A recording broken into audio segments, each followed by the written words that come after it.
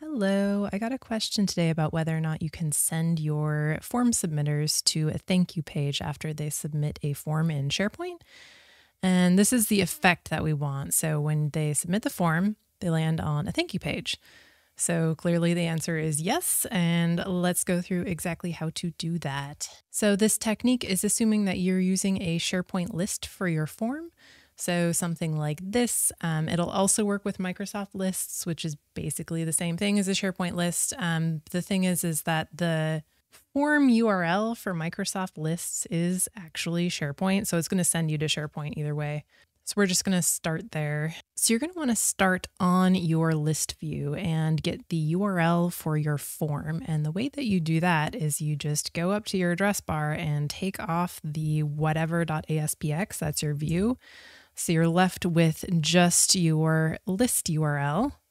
So it'll be the word lists / your list name, another / and then you go to new form.aspx. And then what you do is you do a question mark, source, equals, and then you paste in the URL for your thank you page. For me, that's this one here. Obviously, this assumes that you already have a thank you page set up. If you don't already have one, just create one from your homepage. You just go to the plus new menu and create a new site page. So you just paste in the URL for your thank you page there, and then you use this URL for all of your buttons and links and whatever. So this is the URL that you give people to fill out the form. So the source equals is going to be the behavior that happens after they submit the form. It's going to send them to whatever URL is after that. So if we go here and fill out our form and submit it, it'll send us to the thank you page.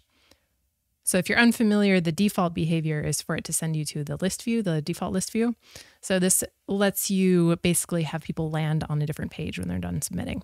So I used to do this for pretty much all of the request forms that I made in SharePoint, and I almost always use SharePoint lists because they have a lot of convenient features. I have another video, by the way, on how to set up a form in a SharePoint list, so I'll link to that on the end screen here in case that's useful to you. So thank you for watching and have a great day.